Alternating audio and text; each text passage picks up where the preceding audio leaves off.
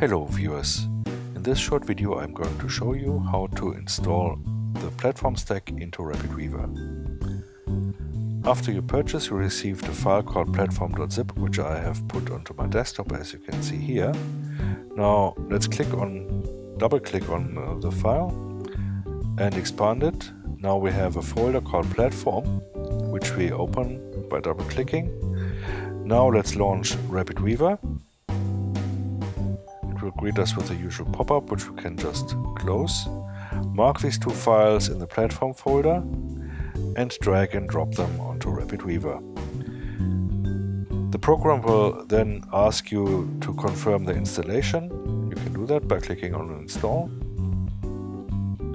And once it's finished, it just confirms it with this done button, which you can click now.